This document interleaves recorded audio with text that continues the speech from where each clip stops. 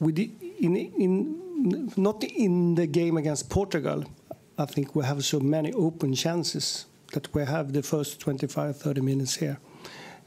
Portugal was more set pieces, and against Belgium was much set pieces and things like that. So in open play, I think we create very good chances. And against a good team as England, you have to score. You have to get that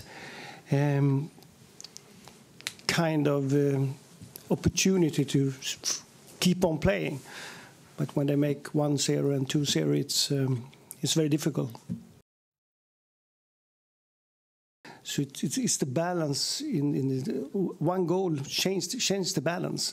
But I think it was after the second goal that we were, it was more open play, and you get self-confidence. If we have 2-0 against some team, you can play in another way.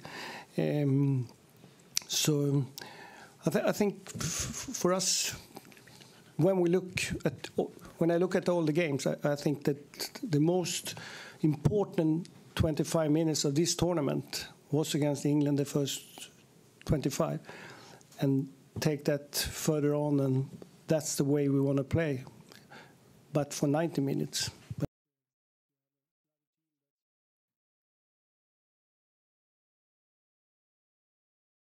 So everybody's taking steps. So I think it's in further time, especially in Europe, because where I live and look at football, but I think it's going to be tougher and tougher. So I think it's good for the football. It's good for the Euro, and hopefully it's going to be for the World Cup also. But Euro is the absolutely hardest tournament to win.